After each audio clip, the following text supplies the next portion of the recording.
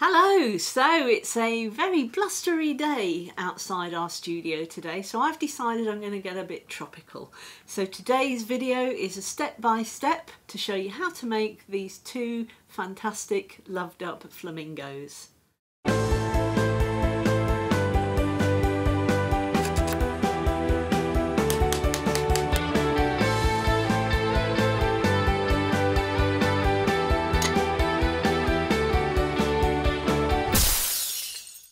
Okay, we're ready to do the finishing touches to this piece. We've done our flamingos, we've done our palm trees and our island, so we need a bit of water now because at the moment they're just paddling in thin air, and you never want flamingos to be paddling in thin air.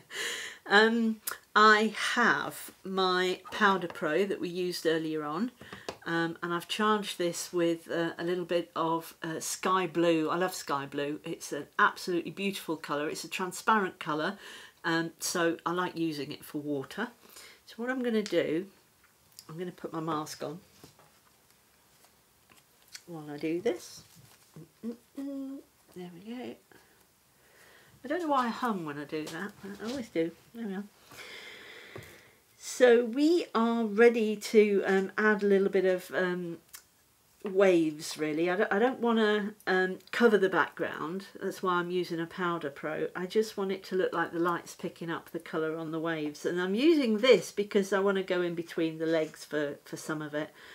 So we'll just start at the bottom and work our way across. You don't have to be particularly steady for this either, so I will actually go right the way over this. Doesn't matter that I'm going over the coral beach. I've put the thick hole, or the large holed cartridge on here, and I'm going over the legs a bit because maybe they're standing in the shallows. So it's just another way of doing the water. I'll go all up to the horizon.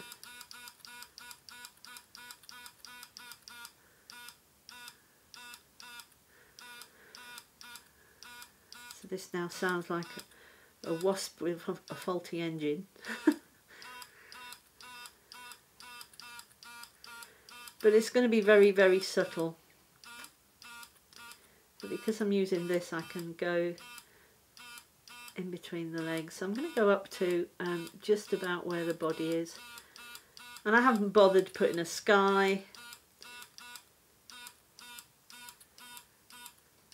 Just in between there for a little bit. I'm just going to wipe that off the top of there. Maybe a few bits over the top of here. There we go. So I'm happy enough with that. Let's just empty this cartridge. I'm quite methodical when I'm working here, because otherwise if you know, I'm doing my piece and then I come to the end and I've got cartridges all over the place with powder in, I never know what colour's in them. So get into a process of being quite methodical. You might remember me saying that this is a mixture of blues. So if you haven't got a Powder Pro, you can do it this way. This is a mixture of blues that I sort of recover if people have been on a course and forgotten to perhaps empty, you know, the stuff back into the pots. What I don't want to do is put this in one pot if it's a complete mixture. So all I'm doing again is exactly what I've done before, making sure that I haven't got too much on here, and I am just tapping little bits. So we've got a mixture of blues to give us a sort of rippled surface.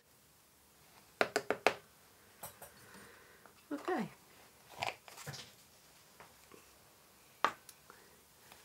So I'm happy with that. It's got steamed up glasses. There we go. I'm happy with that, but I'm looking at the flamingos and I think I want a little bit more texture now that I've finished the piece on the body just beyond where the tail feathers are. So this is a little bit of crushed up confetti glass. All I did was put it in here, crushed it up. Gives you some really, really fine pieces on here. Now, if you like the kind of artwork where you see it looks like it's been splashed with stuff, you could actually splash this on here from a height and it looks like a watercolour splash on there. I'm not going to do that, I'm quite okay, but what I am going to do is put little bits of it down here so that it looks like some of it is reflecting off the bodies of the flamingos. I'm also going to add some pink striker, but fine pink striker. So we used powder before. This pink striker fine frit is just going to give us that extra bit of texture that's on there. And I'm going to put some of this down here because again you would have a reflection in the water. And I just want that to be in there. Alright, I think I will use a little bit of fuchsia over here just to bring that colour into here. Maybe there's some buds, maybe there's some small plants that similar colour, but it just ties those two colours together.